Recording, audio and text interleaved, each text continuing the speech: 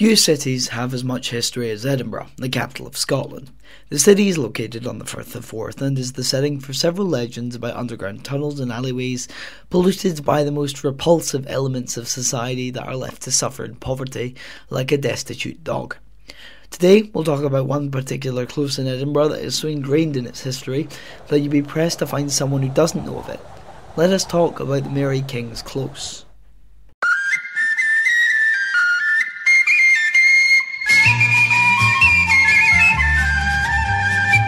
The close itself is located in the shadow of St Giles Cathedral on Market Square in the centre of the Royal Mile. St Giles Cathedral, for those who don't know, was one of Scotland's most important churches during the medieval kingdom period. Edinburgh itself is built upon the spine of a rock, with the top of the rock holding the Edinburgh Castle, while the bottom connects to Holyrood Palace. The 1.1 mile, which isn't exactly a mile, it's known as a Scots mile, was connect the two royal households. Nevertheless, much of the city was made up of wynds and closes, which spiderwebbed off the sides of the Royal Mile. This is where Mary King's Close was located.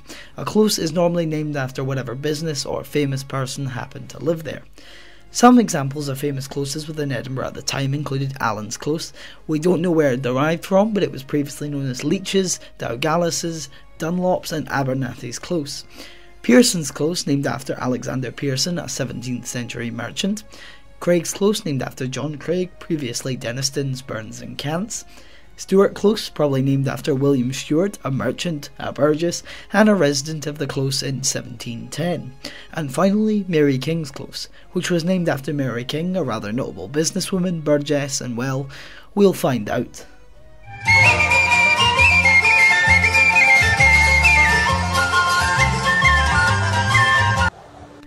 Mary was born towards the end of the 16th century, and in 1616 she would marry a local merchant burgess, Thomas Nemo, or Nimmo as is recorded in the birth records, and together they had approximately 4 children from what we know: Alexander, Euphame, Jonnet and William.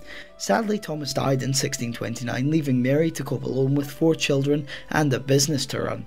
At this time, she was living in what is known as Alexander's Close, named after Alexander King, of no relation but a prominent lawyer within the city.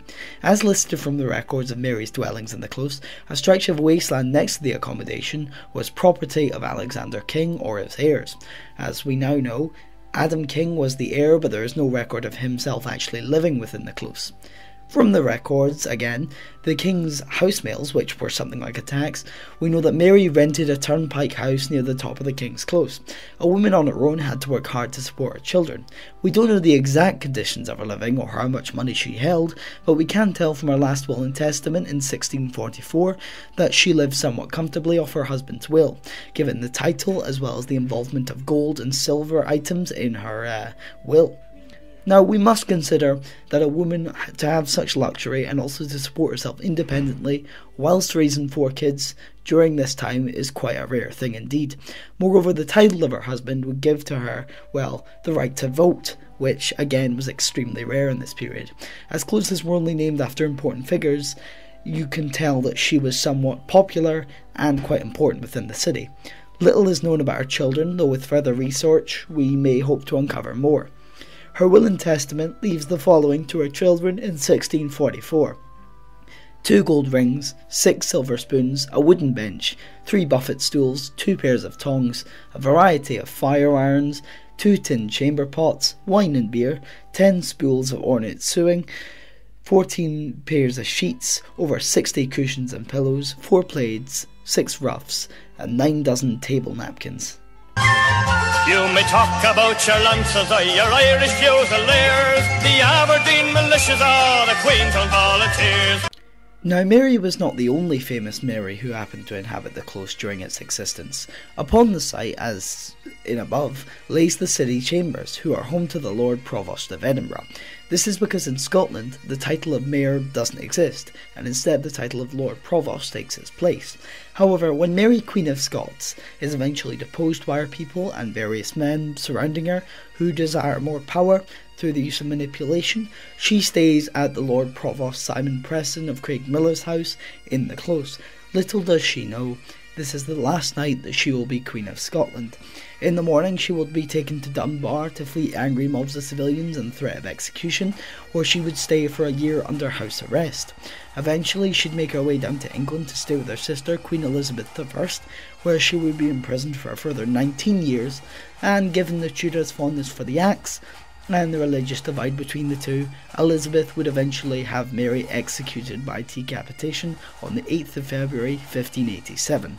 This would leave the Scottish throne vacant until her son James VI and First of England would unite the crowns of Scotland and England after Elizabeth's childless death. Though you're probably wondering, what caused such an event that led to the execution of Mary? Well, let me take you back a few years.